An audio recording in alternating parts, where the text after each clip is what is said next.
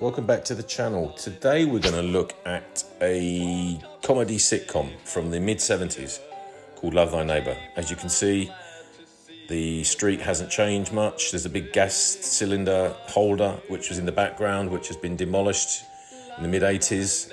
Not there anymore, but other than that, the houses are very similar. The one at the end of the road in the cul-de-sac looked very similar. And we're talking over 50 years ago, so it just goes to show some things just don't change. Buildings just remain. The show ran from April 72 until January 76.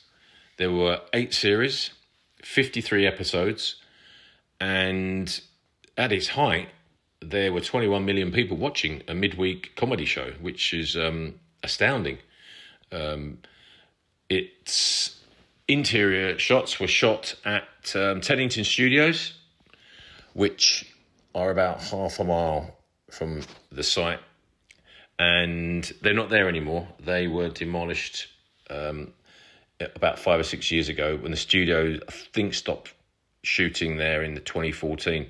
So what you have left there now is a huge area of new build apartments, concierge apartments. Looks very nice, very plush. And so there's not much there remaining of the studios at all. There's nothing. And the only thing on the main building of the new apartments is a blue plaque, which states that Teddington Studios were here. And it was a lot of things were shot there. I mean, Kenny Everett Show, which was very popular. I think most of Tommy Cooper's stuff was shot there. The series, the Rise and Fall of Reginald Perrin, interiors were shot there. Magpie, which is a very popular kids show in the 70s, and the City Show. So all of that was done at Teddington and more.